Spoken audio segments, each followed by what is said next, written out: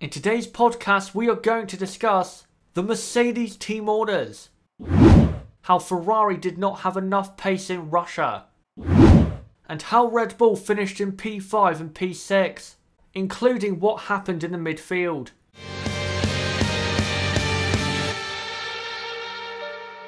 So here we are for the post-2018 Russian Grand Prix podcast, and again, I'm here with Niblo. How are you doing, mate? I'm doing great, thanks. How are you? All good, and let's just go on to what was actually quite a good Russian Grand Prix and start off with the top teams. And first off, Mercedes getting a 1-2. They were dominant this weekend in Sochi, and I have to say, in terms of pace, I think the Mercedes car right now is the fastest in F1. They have reclaimed that title, but the big controversy was the team orders between Lewis Hamilton and Valtteri Bottas, with Bottas letting Lewis through. Now, again, I've said this before and I'll say this again. In my opinion, it was absolutely correct to do that, because if by some miracle Vettel wins the title by 6 points and they didn't order Bottas to let Lewis through, then it would be an idiotic decision. As Toto Wolff went on to say that he would rather be a baddie for what he did, on Sunday, for an idiot at the end of the season. And he's absolutely correct in that assessment. Nib, do you think when it comes to the team orders that they were right, or do you disagree? Well, we'll start off with Mercedes this weekend. Wow, what a performance. Since Singapore, I think it's fair to say that they definitely have the fastest car once again, especially in the last sector. They're 3 to 4 tenths quicker than Ferrari in the last sector, which was Ferrari's strong point last year when they come to this circuit. A great performance by them all weekend, and a deserved one too. But on to the team orders, I completely agree with it. I don't like it, but I completely agree with it. It's like time wasting in football. It's something that nobody likes, but it's a part of the sport, and at the end of the day, it was the right decision to make. It's given now Hamilton a 50-point lead in the championship. That's 2 race DNFs, and they'll be equal on points. That's a very, very strong position to go in the last 5 races with. And the way it's going, the championship should be over by Mexico. And Mercedes had to do this just to give them that little bit of an extra buffer. They didn't particularly honestly need it that much, but I understand Toto Wolff's and Mercedes' decision to switch them around. I did feel very sorry for Valtteri Bottas. He had a great weekend, as he usually does around Russia, and as I predicted, I must say. But I think a bit of credit has to go to Hamilton here. He showed what a good guy he was after winning the race. He wasn't very happy at all. He wasn't his usual happy self after the race win. Sorry. So a lot of credit to Hamilton there. Next up is Ferrari, who, in terms of pace, just weren't good enough. They were not as quick as I thought they were going to be in Sochi. I thought they could have got pole position going into the weekend, but after practice 2 and practice 3, it never looked like it was actually going to happen. And in qualifying, they were miles off Mercedes. I will give credit to them, though. In the race, Vettel was good, and Ferrari weren't too far off in terms of race pace, in terms of getting ahead of Lewis Hamilton in the Mercedes, but then Hamilton repassed him at turn 4 in a great overtake. That was one of the best passes and battles, I think, of 2018. But at the end of the day for Ferrari, they lose out on more points compared to Mercedes and Lewis Hamilton. Nib, what did you think of Ferrari's Russian Grand Prix? Very disappointed by their overall pace this weekend. I thought they would be slower than Mercedes, but not by half a second in qualifying. That was a bit of a shock for me. But in the race, they were definitely a bit closer. But at the same time, I also think Mercedes weren't really pushing too much, because Hamilton was being held up by Verstappen towards the end of the race. So that was definitely a contributing factor.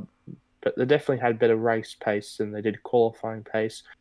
As you had mentioned, a great battle between Vettel and Hamilton. We'd been waiting to see a proper battle like that, and that was really, really good. I must say, I thought Vettel's defensive move into turn 2 was completely legal. I thought it was just one continuous move across, so I don't think he should have got a penalty at all. With Kimi, he was kind of nowhere this weekend. It was back to last season's Kimi. He was like absolutely nowhere, but then just randomly he put in some faster slaps and still be nowhere. So a very disappointing weekend for Ferrari, and it almost looks like both the championships could be over for Ferrari after this weekend.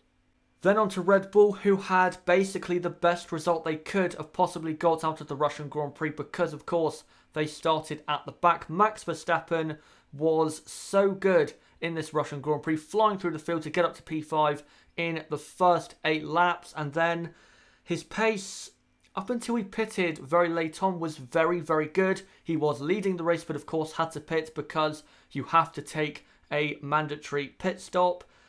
So good there for Max Verstappen. Daniel Ricciardo, he did have some damage to his front wing that was picked up on the first lap, and because of that he fell away massively compared to his teammate, but in general wasn't that quick anyway, so I don't think that Daniel was going to be competitive with Max, because Ricciardo, I thought, quite slowly made his way through the field. But Nib, for Red Bull, do you think a good result, or there could have been more? Yeah, definitely a good result for Red Bull, the best they could have hoped for, and a lot better than what I think most people thought. In qualifying in Q1, they were only 6 tenths off Mercedes and Ferrari. Oh, certainly Mercedes. I'm not sure about Ferrari, I can't remember, but a lot better than what most people would have thought for Red Bull at Russia. Very impressive, I thought. It was quite a bit of a shame that they took the engine penalties here, because who knows, they could have been in the mix this weekend if something had happened. But with the dirty air and that, it's quite hard to overtake a top car. So that for me makes Hamilton's move on Vettel even better. But for Red Bull, a terrific performance by Max. 10 overtakes in 3 laps. That's absolute madness from him. It was a perfect drive for him. He managed those soft tyres so well. I remember there was a super slow-mo and his tyres looked absolutely perfect. No damage to them at all. So it shows you just how good Max is on his tyres. And for Mr. Ricciardo, well, a good weekend for him, because the West Coast Eagle, his AFL team, won the grand final, and I'm sure some people would have seen the pictures of him celebrating in the paddock, which was quite funny because it's kind of how I'm usually reacting to the games as well. With his race pace, though, it was quite disappointing that he picked up that front wing damage on lap 1 out of turn 8, he said, when he was having a look at Van Dorn, because otherwise he could have charged through the field a lot quicker and perhaps been in some similar position that Max was. So that was quite disappointing, but at the end of the day, the best Red Bull could have hoped for this weekend. Right, now let's go on to the midfield, and first off, McLaren, who had basically one of their worst weekends of 2018. So poor. It was expected, but it's still not good enough. Niv, do you have anything to say about McLaren's poor performance? Nothing too much, but certainly their worst performance of the season, except for France. So poor this weekend. And hopefully next season they can be a little bit better than this, because it is really such a shame to see such a great team like McLaren down in the dumps, struggling like this. Next up is Renault, who did not have a good weekend in Sochi. No real surprise, because this track was never going to suit their car, but still, compared to rivals Haas, not good enough at all. They did start the race on the favoured soft compound tyre, but it didn't work out for them. Nico Hülkenberg, when he pitted at the end of the race, he didn't have really any pace at all. And Carlos Sainz, shame for him, because he did suffer damage to his car from a Williams at turn 2 on the first lap. So disappointing, but that's the way it is for Renault. Nib, going forward, do you see the Renault car actually improving for the last 5 races, or do you think this is just where their car is? I honestly think at the moment this is where their car is. I think both Force India and Haas are better than them at this stage of the season. At this stage of the season, most of the midfield teams would have stopped developing the car. the last little upgrades would have come at Singapore. So I think this is legitimately where Renault are. It's certainly obviously not their strongest race track that they're going to be at for the next 5 races, but still very disappointing from the last few races from Renault, and hopefully they can improve next season. From my point of view, they're definitely on the right strategy at the start of the race, being on the soft tyre. The soft tyre was the best tyre by quite a mile around here this weekend. Hulkenberg just couldn't get enough of a gap to Magnussen to stay ahead of him when he could pit. And then after that, the ultra soft just destroyed itself, because that's what it did in the race. The left front was absolutely struggling on those tyres. And for Sainz, quite a bit of a disappointment with Sirotkin running into the back of him into turn 2. And then he said he was losing a second a lap from side pod and floor damage. So a very poor weekend for Renault in terms of the championship. Next up is Force India, who I guess had a good race with a double points finish for Ocon and Perez, but they were, for the entire race, stuck behind the Haas of Kevin Magnussen, and they just could not get past. They tried everything to do that, but they couldn't. The dirty air was too much for Ocon and Perez. Nib, for Force India, I guess a good race. Yeah, definitely a good race for Force India. It was such a shame that they couldn't get past Magnussen, even though they were quite comfortably quicker than Magnussen. Just the dirty air once again was affecting that.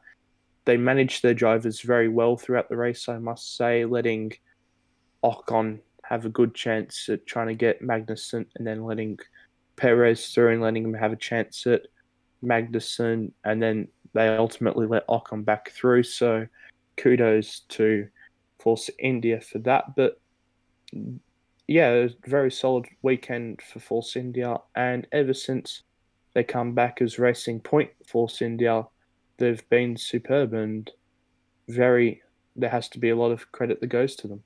Now we go on to Williams, who were basically as slow as we usually expect. Do you have anything to add to that, Nib? Not too much. I must say, Sergei Sirotkin put an absolute banging qualifying lap, and he said that the lap which he spun on was like the best lap he had ever done up until that point. So it would have been good to see if he'd got himself ahead of Alonso with that lap or not, because he was about 8 tenths ahead of Stroll in Q1. So a bit of credit got to go to Sirotkin there, but then he crashed into the back of Sainz at turn 1. So all that good work was undone very shortly, and then they were kind of nowhere like McLaren during the race, so there's not too much to talk about with them. Next up is Toro Rosso, who with both cars in the race had brake failures. Such a shame, because Toro Rosso might have got, maybe not points, but a decent race result. But going forward because Honda is now such a big part of the Toro Rosso team, the next race in Suzuka is basically their home race. And Nib, with the new power unit that was tested on Friday, I think Toro Rosso are in for a very good, I guess you could call, home race. Yeah, definitely. The new power unit on Friday looked very, very positive and made me very sad that Ricciardo is leaving Red Bull and going to Renault. So they should have a very strong weekend at Suzuka, hopefully. I don't know. The jury's still out on whether or not their car, their chassis and their aero is actually that good. So the first sector will be quite interesting to see their times compared to the rest of the midfield, but in Sector 2 and Sector 3, which is just pretty much 2 long straights, they should be comfortably ahead of the rest of the midfield, especially the Renault-powered cars. So I'd expect a very strong weekend from them at Japan. But in terms of this race weekend, yeah, I didn't really expect anything else from them. It was very, very odd, their brake issues where the pedal just went to the floor in the end. Very odd issue for both drivers to have that on like the exact same lap, and for it to be fine the whole weekend up until the race. It was very odd. So a bit of a disappointing weekend for Toro Rosso, but certainly lots to look forward to next weekend at Suzuka. Next up is Haas, who in terms of race pace were not that quick at all. Their tyre wear is so poor right now. In Singapore, I thought it was bad, but here especially it was so bad, especially with Romain Grosjean, who was going so slowly. When he entered the pits, I actually thought he had a problem because he was struggling that much on the tyres. Magnussen, I guess, did well to finish in P8, but Nib, they have to improve the tyre wear because that is a massive issue. Yeah, the tyre wear for supposedly the best two midfield teams is absolutely shocking. And it was quite comical seeing Grosjean struggle that much coming into the pits. Although I must say, K-Mag did a terrific job this weekend. Qualifying fifth was a fantastic result when it looked like both Force Indias and Leclerc were faster than him in qualifying. So it was a great job by Magnussen as usual. And then Grosjean once again had a poor weekend for me. Just not as quick as Magnussen. When usually Grosjean is such a great qualifier, but he was very poor this weekend and deserved to kind of finish where he did. But a great result by Magnussen, and once again, if it wasn't for Magnussen this season, Haas would certainly be in fifth in the championship.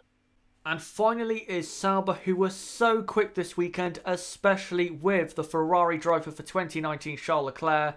What a performance for me, driver of the day, and arguably one of at least the drivers of the weekend. Nib, I know you're a massive fan of Leclerc. This performance surely shows that he is ready to drive for Ferrari.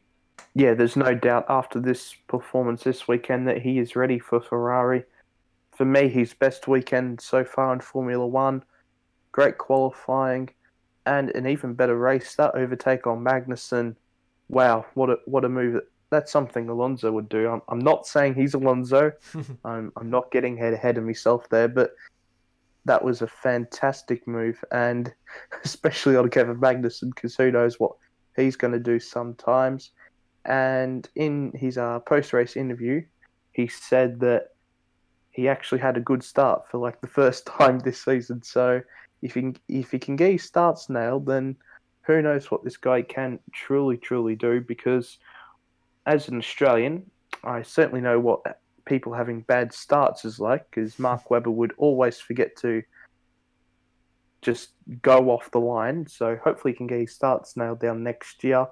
But yeah, wow, what a weekend for Leclerc, comprehensively beating Ericsson all weekend and finishing 40 to 50 seconds ahead of him in the race. You know, Ericsson has done a good job this season, but there's been some races where you just go, wow, this Leclerc guy, he's very special, and this was another one of those weekends.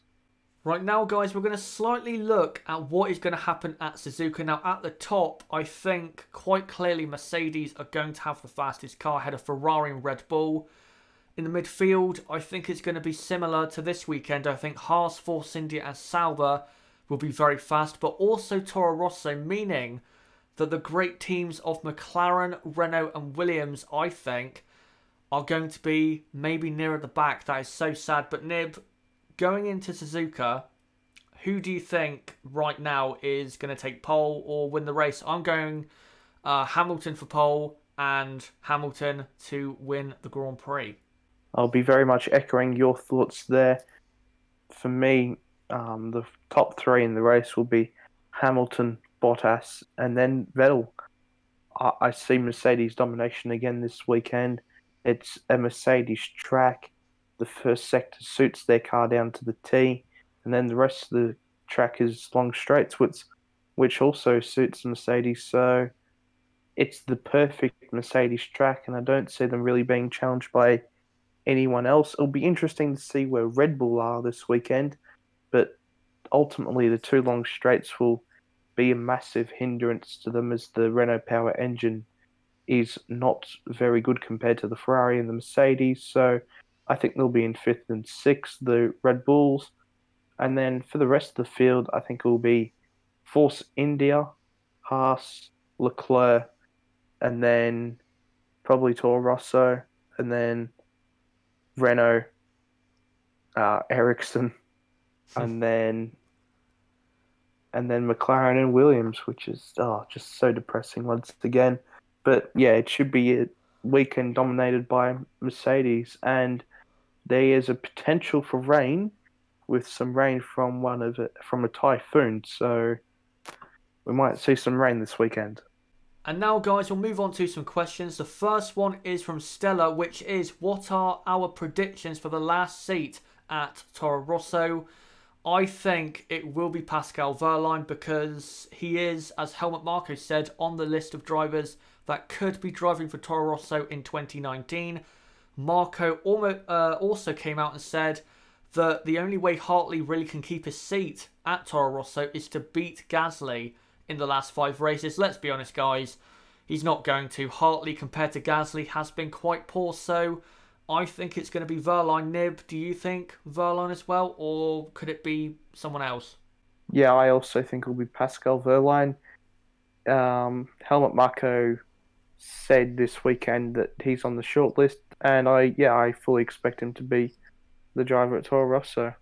The next one is from Tibor, who asks, can Vettel win the World Drivers' Championship? No, I don't think he can. I think it's over now, because I think, as Nib said earlier, Hamilton has to retire twice and Vettel has to win those 2 races for, it to be level again in the World Championship. So, no, I don't think Vettel has a chance anymore. He also asks, what is our prediction for the Force India driver lineup? He says Stroll and Perez. I agree. I think Stroll absolutely will be in that team. It's sad that Ocon, it looks like it's not going to be at Force India, but, money, unfortunately, is more important for Force India, I guess. Nib, do you think it'll be Stroll and Perez? Yeah, I think it's public kind of knowledge now that it will be Stroll and Perez at Racing Point Force India next season. And the last one is from Stella, who asks, who is the best driver to not be in F1 right now in every tier of racing? For me, even though he had a full racing career in F1, I'd have to say Jenson Button, because he won a World Championship, was at his prime very, very good. So I'd have to say Jenson Button. Nib, who are you going with? For me, it has to be Sebastian Buemi. He's been absolutely brilliant in the World Endurance Championship for Toyota ever since he left F1 back in 2010 now, when he was at Toro Rosso. And I think he actually could be a good driver in Formula One. He was never really given a proper opportunity when he was teammates with Bourdais. So for me, it's Buemi. Obviously, Jenson's very, very, very close second. But just Buemi, because he actually didn't have a proper career in Formula One, whereas Jenson did. So for that reason, I'd go Buemi. But guys, that's it for this podcast as we now head into Suzuka. Nib, hopefully that race is maybe not as good as Russia, because even though this race was good in terms of entertainment, it still wasn't great. Hopefully we get a good Grand Prix. Yeah, hopefully it's one of the better Japanese Grand Prix that we've seen in the last few years. But anyway, guys, that has been it for this video. Don't forget to hit the like button and subscribe for more content like this. Don't forget, guys, I'll be back on Thursday with a preview for the race in Suzuka. And as well, don't forget to join our Discord server. There's a link below down in the description, also with my Twitter and my website. Comment down below what you thought of this video, and comment down below what did you think of what we discussed in this podcast. Please comment down below what you think about those topics, and until next time, it's been me, ChazzaHD. Goodbye.